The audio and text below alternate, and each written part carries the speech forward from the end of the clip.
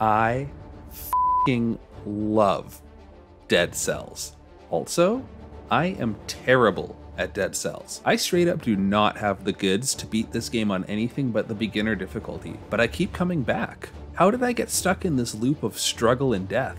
And why does it hurt so good? Welcome to Random Game Reviews. I made a spreadsheet of every game in the PlayStation Store and use a random number generator to determine what games I play and review. This week, the RNG has chosen Dead Cells.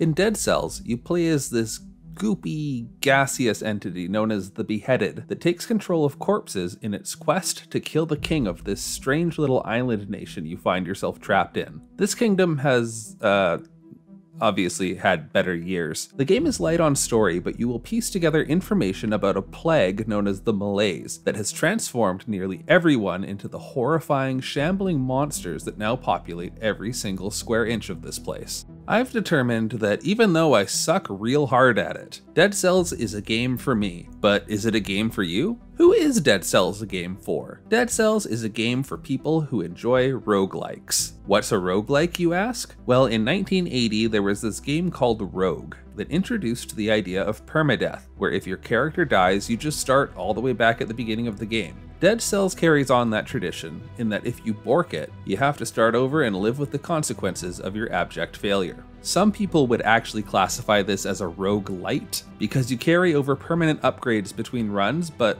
I'm not going to get into all of that because I super don't care. Dead Cells is an excellent entry into the roguelike genre, as it borrows every possible strength from metroidvania platformers and builds into it a seemingly endless system of unlocks and progression that keeps me coming back again and again. Dead Cells is a game for people who really like killing monsters. There's only one real objective in Dead Cells, and that's to kick as much monster butt as possible. And you'll be up to your eyeballs in butt, because this game is populated with a suffocating number of enemies. The variety of monsters is tremendous, and each one has a different set of tricks to murder you with, so learning by trial and error is key. You'll want to kill as many monsters as possible to get money to buy gear and upgrades, as well as special currency called cells, which you can use to permanently unlock new weapons, power-ups, and outfits in the rest area between levels. The combat is fast-paced and vicious, and if you're not quick enough or thoughtful in your actions, you'll get picked apart pretty quickly. In fact, some levels are so overwhelming that the best strategy is to run and roll away like a coward. But if you don't want to just flee for your life, you have to get buff enough to optimize your monster murder. Your character has three main stats: brutality, tactics, and survival. Brutality is all about quickly overwhelming monsters with brute force. Tactics is a more measured sit back and attack from a distance style, and survival focuses on using shields to let monsters come to you so you can parry their attacks and stun them. You'll pick up scrolls throughout your run to upgrade these stats, and will have to choose weapons that support the stat you've chosen to focus on. The gameplay overall is pretty straightforward: attacking, jumping, rolling. But the combat and platforming are so well done that when I inevitably die, I'm excited to pick right back up at the first level and try again. But when you've died a bajillion times, does the game start to feel repetitive? Nah, because Dead Cells is a game for people who like random. You know who likes random? Me! I do. I've kind of made it my whole thing, and there is a lot of RNG at play in this game. Each level has a typical point A to point B structure, but will never look exactly the same because each level is procedurally generated, inserting random segments to support a few consistent set pieces. And you can zoop around the level using portals. Fun!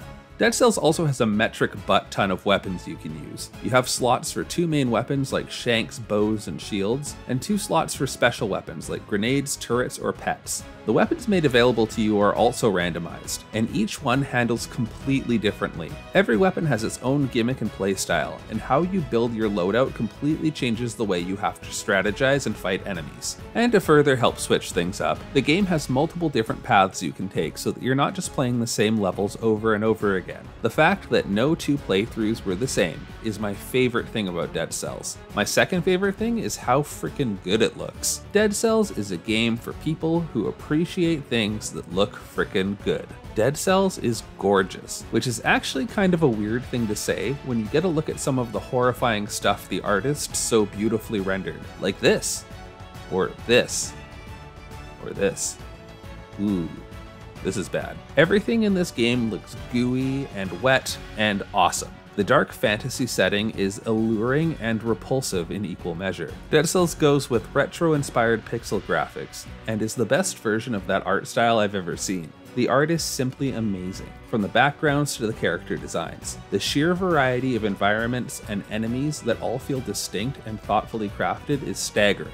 The animations are incredibly fluid, and even the weapon design is so precise that each one of the over 100 instruments of mayhem are immediately visually recognizable. Dead Cells is a game for people who like really hard games. This game is hard as for real. Dead Cells will tear your ass off and beat you to death with it. I died so much. So much. It doesn't take many hits from enemies to get killed, so 2 mistakes in quick succession can cost you an entire run. And as frustrating as that could be, it's honestly part of what makes the game great. You don't know what an enemy is going to do when you meet it for the first time. You'll think you're safe and a monster will just belly flop onto you from across the stage. But when you come back, you'll know how to handle yourself. Unless you're me. Now, maybe people will say I need to get good, but I think I'm about as good as I can get. I did eventually finish a run. I was randomly assigned starting weapons I thought I would hate, but ended up totally owning fools with them. The reward for beating the game? Play it again, but harder. Beating the game earns you boss cells that let you up the difficulty and the reward. There are 5 layers of difficulty beyond the starting difficulty, but I'm just not good enough yet to get any further. Though beating the game once gives you the ability to detach your head from your body and eat people from afar. So that's nice. The developer is introducing a new, easier mode for accessibility purposes, which will also hopefully open the door for people who want to experience Dead Cells, but don't want to deal with the pain that goes with it. Me? I like the pain. Beating a game that is designed to destroy me comes with such a sense of accomplishment. Plus, there are so many fun weapons and items to unlock, I haven't even scratched the surface of what the game has to offer. I respect how perfectly polished the game is, and how the devs keep refining it and adding more content via free updates. There are also 3 DLC packs, and I bought all of them. That's how into it I am. And Dead Cells perfectly fits my busy lifestyle, since completing a run only takes an hour, and honestly, almost all of my runs are shorter than that.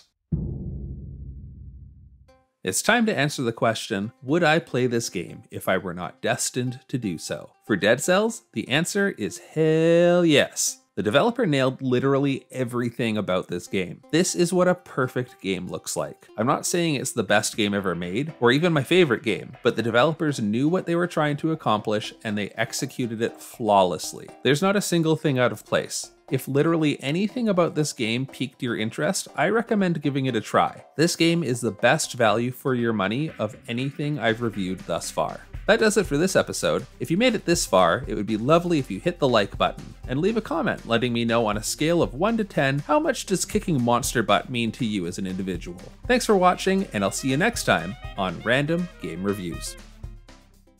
Special thanks to my supporters on Patreon. In exciting channel news, Random Game Reviews just hit 1,000 subscribers. I suppose I'll let a random number generator tell me how I should celebrate. Time to build another spreadsheet.